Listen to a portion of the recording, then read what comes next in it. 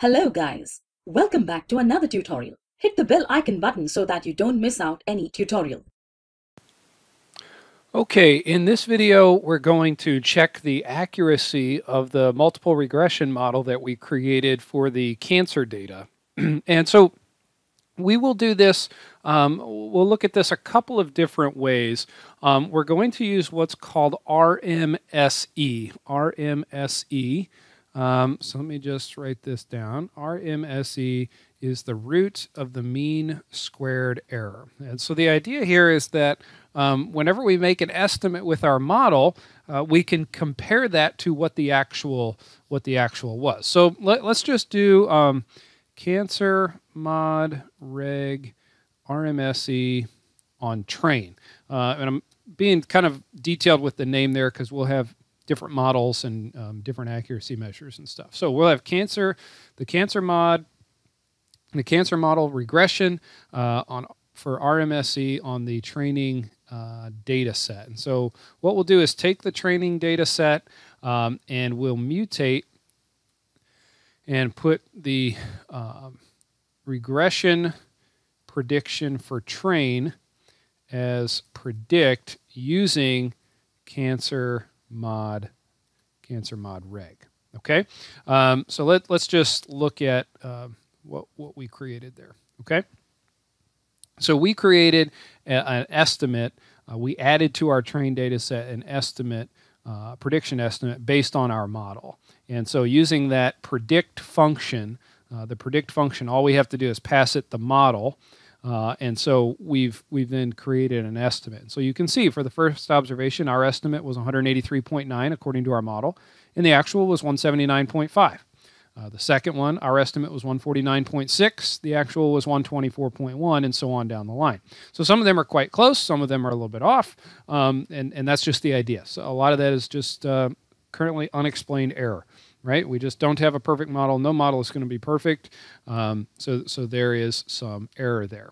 And so one of the first things we want to do is just plot, and we'll get back to RMSE in just a minute. One of the first things we want to do is just plot. We want to plot the actuals, which would be the target death rate, against against our predicted values. Okay? So we'll just do a simple scatter plot here. And look at the horizontal axis is our actuals, the vertical axis are our predicted models, or predicted values. And so you can see there's a nice positive correlation here. They look like, in general, as the actual values increased, our predicted values increased. So at least directionally, we're in the right neighborhood. We do have this outlier out here, which kind of jumps out at you. And so we saw this earlier in our exploratory analysis, that there was an actual that had a death rate of above 350. It was like 362, I believe. And so the good news is that our model predicted that value quite high, right? It actually did a good job of predicting that value. Now here was the other outlier. This was probably the one with high incidence rate, but the target death rate wasn't as high. The target death rate was a little bit lower. So we predicted that, unfortunately, too high. So that one kind of threw things off. But for the rest of this, this actually looks pretty good. Not perfect. You know, there's still some noise kind of going around here. It looks like a cloud. But for a first attempt at multiple regression, I think that's a good looking model. So I would expect the error to not be too terribly bad. So the first thing we're going to do is create the mean squared error. All right. So mean squared error, we're going to take that cancer mod reg MSE train, and we're going to run some calculations on it. Okay. So we'll mutate that. We're going to create the error, which is just going to be the prediction on the regression for training data minus the target death rate. Okay, so that's the actual. Then we'll have squared error is going to be simply error squared. And so we'll pop that into summarize. And so the mean squared error will be the mean of the squared error. All right, so let's go ahead and create this, and then we'll take a look at what actually is going on here. Actually, we need to run this before we summarize, so we keep all of our individual observations here, and then before we summarize with the mean. So what's happening is that we'll calculate the error. So it's the 183.9 minus 179.4 has an error of 4.4. This one has an error of 25.5. This one has an error of negative 0.5. So what happens is that some of these will be high and some will be low. And the way the regression works is if you added up all of these errors, you would get 0. Because by design, the multiple regression algorithm creates residuals, creates error measures that sum to 0. It does a little bit that are high and a little bit that are low, so on average, it's right in the middle. And so on average, these residuals have a mean of 0.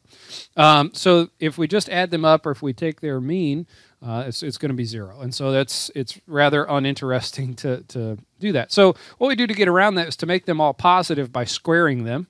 And then we just find the average of that. So we make them all positive by squaring, so that gives us the squared error.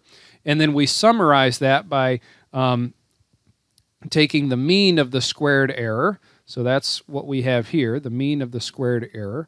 But then we want to get back into our scale, so RMSE is going to be the square root of the mean squared error. So to get back to scale, the scale of our data, since we squared them to make them all positive, we got to take the square root of our numbers. So our RMSE here is 21.23234. So training RMSE equals 21.234. 21.234. So that's nice.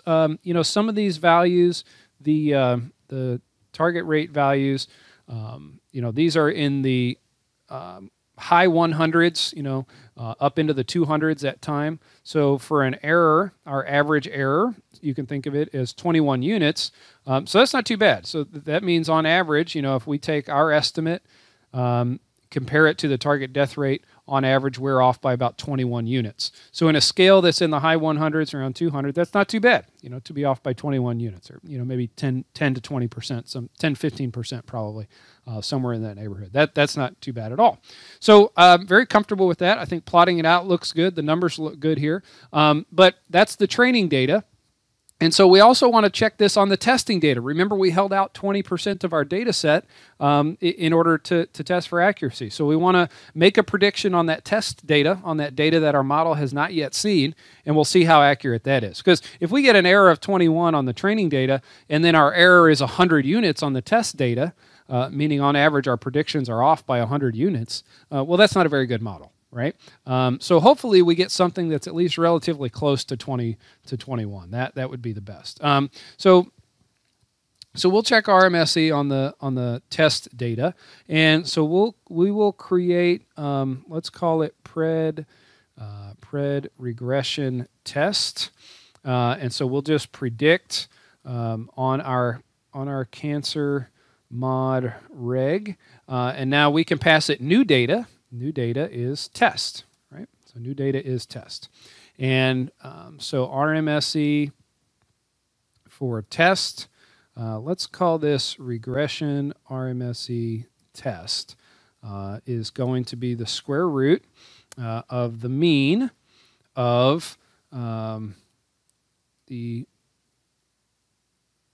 test prediction minus test and target death rate squared. Okay, so what did I just do here? Let's walk through this calculation, right? So we have, in our test data set, we have the actuals. One of the columns is the actuals.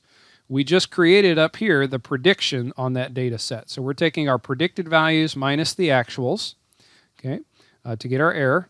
And then we are squaring that error to make them all positive, just like we did on the training data. Then we're taking the mean of the squared error to get MSE, and then we're taking the square root of that. Okay, so it's the same calculation as we did with the piping operator. We just did it a little bit differently here. Okay, so let's go ahead and print that out. Reg RMSE test.